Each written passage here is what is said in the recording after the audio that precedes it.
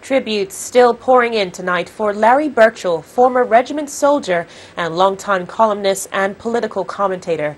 His family announcing yesterday that he peacefully passed away Saturday night at the age of 75. Accolades for Mr. Burchall coming in from all walks of life, including Premier Michael Dunkley, Opposition Leader David Burt, and former regiment leaders.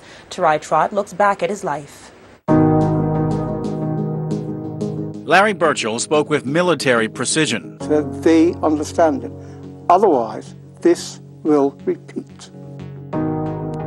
But at the same time possessed a quality to explain complicated matters into easy-to-understand layman's terms. Perhaps a skill he picked up from his time attached to the British Army and in what would become the Royal Bermuda Regiment, where he broke barriers by becoming the first Bermudian sergeant major, going on to ascend to more senior positions at war camp.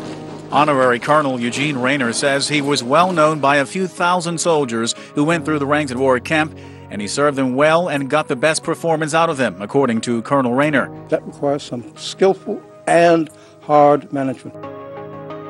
But Larry Burchall rose to even greater prominence when he retired from military life to test his hand in the world of politics. He successfully served as a chairman of the Progressive Labour Party's historic 1998 election campaign, which saw the party grasp power for the first time in 30 years, ending UBP rule.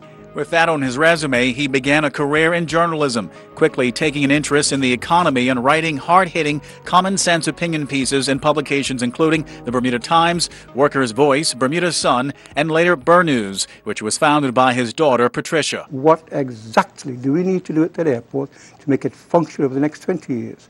And then you use your $89 million for that.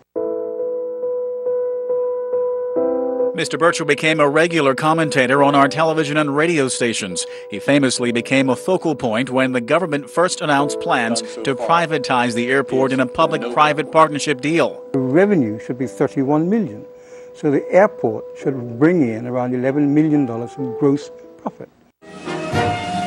One thing's for sure, the contributions of Larry Burchall will never be forgotten.